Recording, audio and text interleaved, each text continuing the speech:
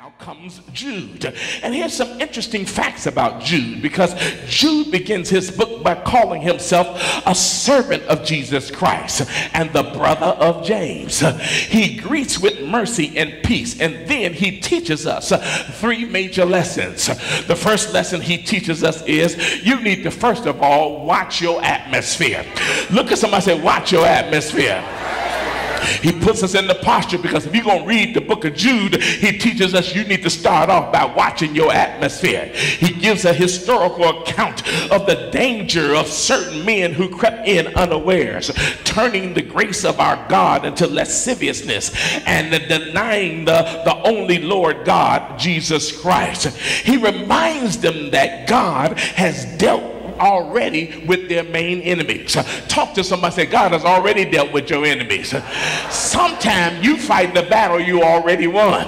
Sometimes you're supposed to wait and see what God's going to do, and understand that God has already headed you out to take care of some situations in your particular life. And so in the scripture, we see some things pop out from the beginning. He teaches us in the 6th verse there, Jude. It's only one page right before Revelation. He teaches us that there were angels who left their first estate. He teaches us the trauma and the difficulty that happened with Sodom and Gomorrah, which we have minimized it just to being a particular behavior. But the deal is that Sodom and Gomorrah is attached very much to the words burning and your own lust. The whole deal is that anytime you burn in your lust, you're going to burn up. And so he tells you, you got to handle your own situations. Somebody talk to your neighbor and say, handle your own situation.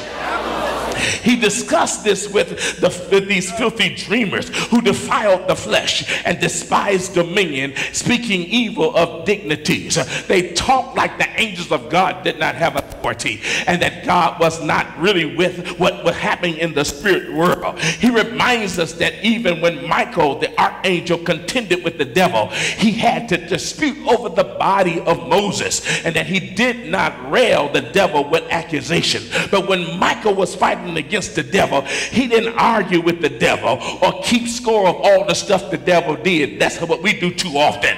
When we want to get our point, we argue with folk and keep score so we can have something to argue about. He just simply looked at the devil and said, the Lord rebuke you. And every once in a while, what you need to do is just go ahead and say, the Lord rebuke you. Rather than trying to count the situations with the enemy, it makes sense for you to stand up and go ahead and just deal with what you're facing and what you're dealing with, and talk directly to your enemy and say, the Lord rebuke you. Don't think you're doing that in my life. Don't think you're doing that in my family. Don't think you're doing it in my situation. The Lord rebuke you. You got to learn how to talk to the enemy. Talk to your neighbor and say, you got to learn how to talk to the enemy. You don't play with him. You don't need to track his history. You don't need to talk about all he's done. What you need to do is tell him where he's going. The Bible says, submit yourself therefore unto God. Resist the devil and he will flee from you. Somebody ought to shout glory right there. He reminds us then in this is that God has already dealt with our main enemies. Somebody help me preach and tell your neighbor, God has already dealt with your main enemies. I love it, because the Bible says in Genesis 49:10, he says the scepter or the reign of power, the instrument of authority shall not depart from Judah, ruleship, or the lawgiver from between his feet, or righteous judgment, until Shiloh comes, the Messiah shows up. And so he warns us by saying here, you got to watch. Hallelujah. Talk to somebody, say, you got to watch it. Yeah. You got to watch your atmosphere. Say it in here, watch your atmosphere. Because after you get through watching your atmosphere, you got to then turn around and not just look at what's around you. You got to look at who's with you. So the second thing you need to watch is watch your company. Somebody say, watch your company.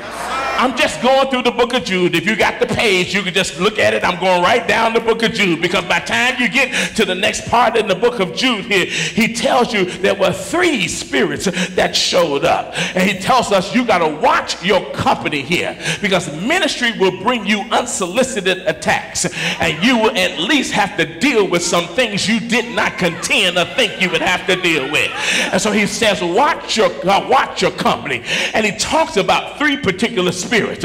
One was the spirit of Cain, the other one was the spirit of Balaam, and the last one was the spirit of Korah. He goes back in history, and I love the way that the Bible does this, because the Bible steps back sometime to bring us up into what we need to know for where we're going next. Notice the text here. He says, first of all, you got to watch the spirit of Cain. Somebody say the spirit of Cain. Because the spirit of Cain is a brother-killing spirit. We have to break that spirit that blends and mixes jealousy and comparison with. We got to break that up. We got to break that up with people who always contend with issues and matters with other people who can't get along with nobody. I mean, people who pick and choose who they like and who they don't like based upon situations they find themselves in, and who rather move off of weaknesses rather than off of strengths. You need somebody in your life who can talk to you about where you are and where you're going, and that you can get excited about what God is doing. And so that brother killing spirit is that I don't like you spirit, without reason, without right. This whole spirit that says you think you better than I am, that kind of disposition where ultimately it puts power behind weaknesses, and that's really not good. I'd rather push you to getting better than tell you how bad you are. And nobody wants anybody sitting back taking score on all their mistakes so they can bring them up later. You want some people who love you enough to say, listen here, I know you blew it, we all blew it, but after we get through with this, we're about to get better. Look, why don't you go and tell somebody I'm about to get better.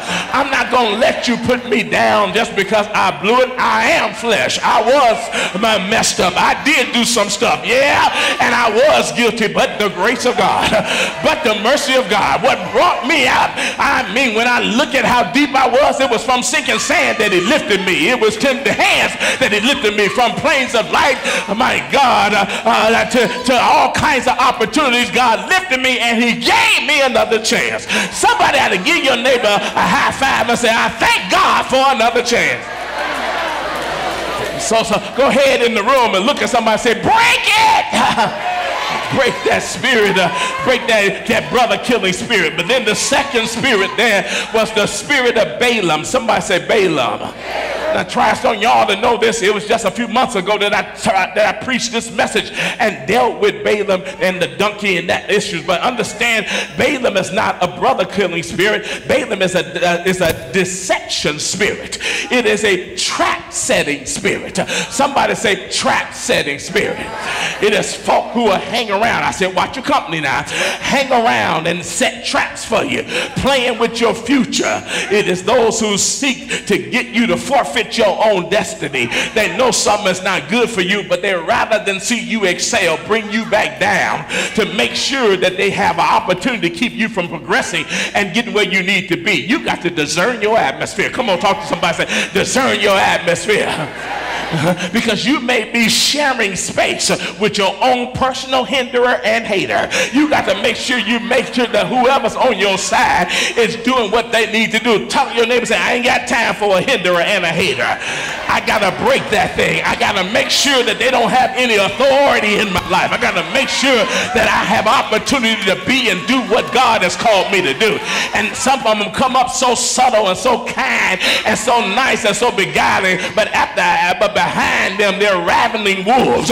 They're seeking to destroy everything you stand for and willing to mess up your future at the drop of a hat. And somebody ought to say they got to go. Somebody ought to hear. Matter of fact, you got to put in your mind, not only do they need to leave my life, not only do they need to leave my family, they need to leave my atmosphere. They need to leave my sisters and my brothers in Christ. They need to leave my faith. They need to leave my church. I want some folk who are not trying to mess up and devour those who God has set up to be blessed. Somebody shout glory in here. There's one more here. There is the spirit of Cain. There's the spirit of Balaam. And then there's the third one. There's the spirit of Korah. Somebody say Korah here. This is an anarchy spirit here. It is a manipulative, private, organizational type of spirit. This is the one who's in your camp here. It's one, they're not straight out like Cain. They're not sneaky like Balaam, but they are organizer within your circle that privately promotes a spiritual comparison with you.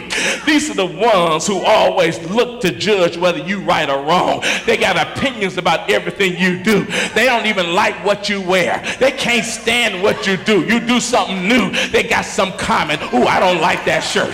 Oh, he shouldn't have wore that with that. What? Did you hear anything I said? You were looking at my clothes. I was trying to get you to see what the word of God was saying. These are the people here who match you up, measure you up, look at you, figure out in their minds that they already know who you are about what they think they know about life. And I came to tell you, they try to judge you based upon their imaginations and also their own errors, their issues and their matters and their circumstances they're familiar with that drop them into the opportunity to have an opinion without facts. And so they use that as the right to try to destroy who you are. But you got to turn around and say, Cora, you got to get up out of here. Somebody ought to holler, Cora, get up out of here. Hallelujah. They seek to criticize and not to forgive. They like to tear up but not restore. They don't like to build up but tear down and replace who you are for where you are, and you got to let Korah go. I'm just talking about what Jude's talking about here, because Jude's saying it's a lot of issues you got to pay attention to while you watching your company. Talk to your neighbor and say, you got to watch your company. You see, you'll have this if you lead, but not only if you lead, you'll see this if you hang around real leaders. Jude wants you to know that you're going to have to contend for the faith. Which takes us to the next part of this particular book. I'm almost at our text here. You see, Jude wants us to know that even with all of this, you can understand. You have to watch. Look at your neighbor and say, watch. You got to watch your atmosphere. You got to watch your company. But you also better watch your own faith. You got to manage your hope. Look at your neighbor and say, manage your hope. Jude wants us to know here that no matter how bad it looks, in the 20th verse he says, you can build yourself up on your most holy faith, praying in the Holy Ghost. I love that part. Somebody say praying in the Holy Ghost. Now those who know what I'm talking about, y'all can get with me right away, because sometimes praying in the Holy Ghost is the only thing take you through. Because sometimes you don't have words to give you for where you're trying to go. You just need to go ahead and release and let God have his way, keeping yourselves in the love of God, looking for the mercy